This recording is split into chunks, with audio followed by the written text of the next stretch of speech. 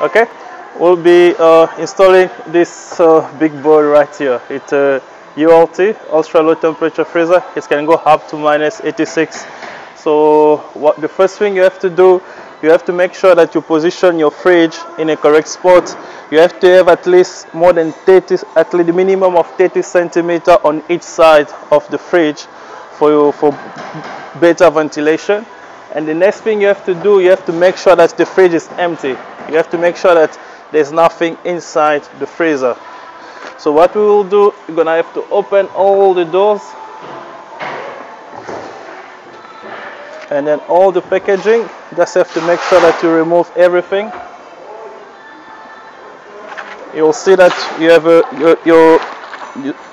the freezer manual with the ice scraper, and then there's also 4 sets of keys that you need to use because you have to lock your freezer at any given time for safety purposes, because the temperature is very low. You do not want someone to open by mistake. They might regret it. And the next thing, you have to make sure you put everything in a secure place. And the next thing you have to do, you check inside, you'll see there's a Solartech voltage protector. It goes up to 15, it's rated 15 amps.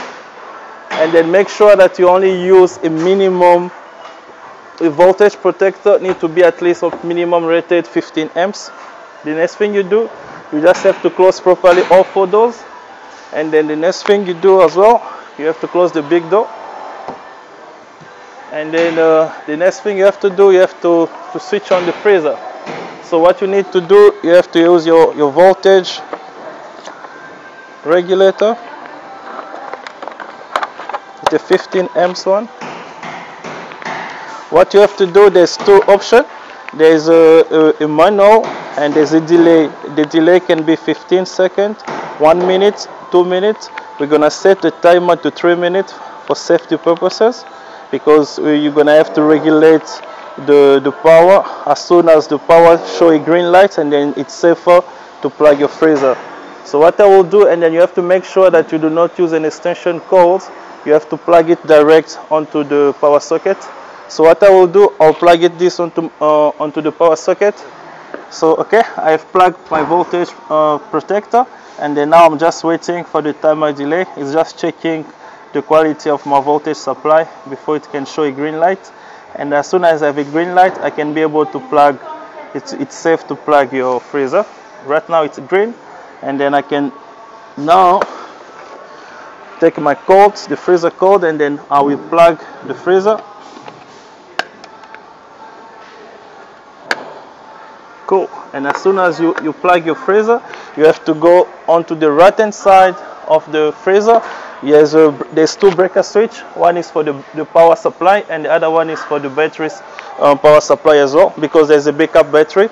As soon as you plug the freezer, you have to check, you have to turn out the circuit breaker. This is for power.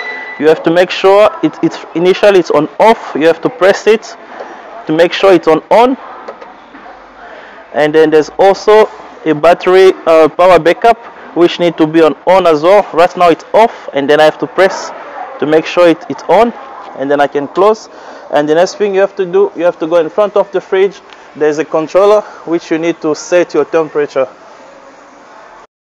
So the freezer, as you can see, the freezer is on. It's showing the internal temperature, which is 18 degrees, and then the voltage is 232, and the ambient temperature is 19. You have to make sure that the freezer is always in a room where the ambient temperature is between 18 and 32 degrees. Ideally, it's better to have it between 18 and 25 degree ambient temperature. And then what I will do next, I'm gonna have to set, there's also some operation instruction. You can also follow the operation procedure right here. And then what I will do, I have to set initially I will set the freezer to -60. I have to set it initially to -60 for a minimum of 8 hours, and then afterwards I will set it to my ideal temperature, if it's -70 or -80, and then I have to monitor it for a minimum of 24 hours before I can put any product inside the freezer. So what I will do first, I'll set it to minus 60. So what I do, I have to, this is the controller, and then there's 3 keys. There's a set key, there's an up arrow key, and there's a down arrow key. So I'll state the password for the passcode for the controller is 6. Is the number 6. So I'm gonna use the up arrow keys. I'll change this value to 6, and as soon as it's on 6, I have to press the set key at least for 5 seconds. Okay. Oh, that was quick. I have to redo again. 1, 2, 3, 4, 5, 6, and then I press for 5 seconds until the lock's gonna go off, and then it's off. And as soon as the lock is off, I can be able to press set again, and then the first green light is set point, which I have to change to, with whatever value I see, I have to change it to minus 60.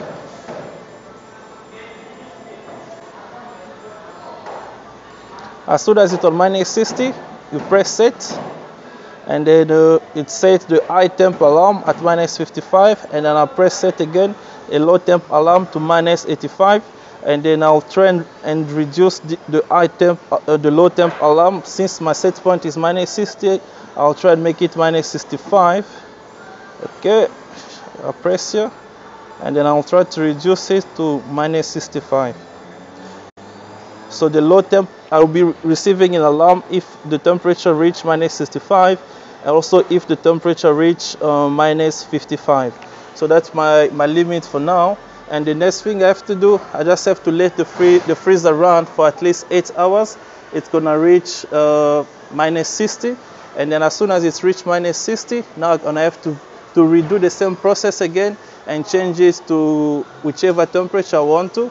I assume like we already, the freezer is run already for 8 hours. I'll change now my settings to minus 70. So what I will do is the same process.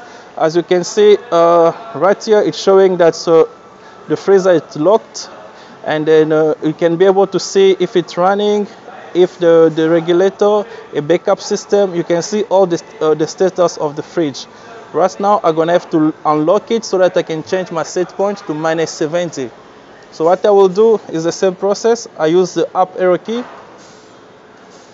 I go to 6, and then I press and hold the set key for 5 seconds until the locked light goes off, and then I can be able to press set again, and then I will change that value now to minus 70, and then I press set, and then now I will change now my high temperature alarm. Since I'm on minus 70 now, I'll make it minus 60. I'll use the down arrow key to go lower.